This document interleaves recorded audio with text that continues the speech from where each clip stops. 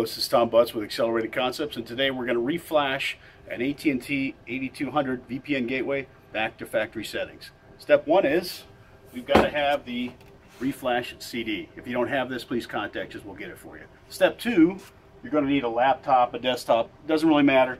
Again, does not have to be state-of-the-art, and this is definitely want one. And you put the CD in, make sure the BIOS is set to boot that CD, and you have one command you need to type in once that CD boots. If you miss the command, it will go into a different mode, so you have to type STD to get it in. So Sam, Tom, Donald.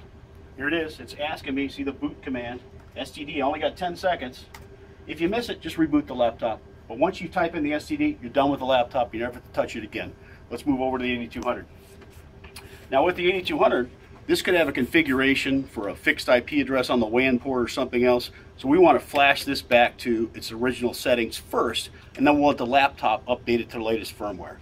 What port we're going to use is the WAN port. So WAN 1 every time, this port. We're not going to use any of these other ports. So we take the Ethernet cable and plug it into WAN 1. Now, by the way, it takes about 10 minutes for this process. So if you want to do more than one at a time, just put a hub or a switch between the laptop and all the 8200s you have, and they'll all work simultaneously. So we're plugging into WAN 1.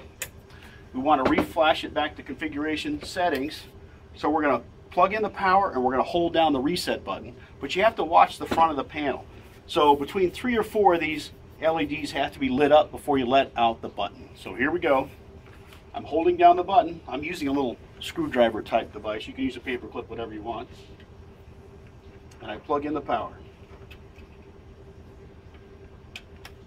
So I'm watching the front display. If you look at the front display here, the LEDs start walking. And when you get to 4 or 5, you just let the screwdriver out of there. It will now finish flashing, and you can go away. We'll see you in 10 minutes when this is done, and we'll talk about what the screen should look like, etc. Thank you. Back. We finished the process. Let's look at the MAC address of this device. You can see it's got a bunch of numbers. Let's just focus on the last 4. 39-9 Edward. We want to make sure that's the one that was flashed. So let's go over to the screen. If you look at the screen, the thing we're looking for is, let's forget any kind of error message, anything else that's happening. We're looking for this. That MAC address, 2704.20.39.9 Edward, image is up to date. That means this device is ready to go. We're done flashing it. Thanks for watching.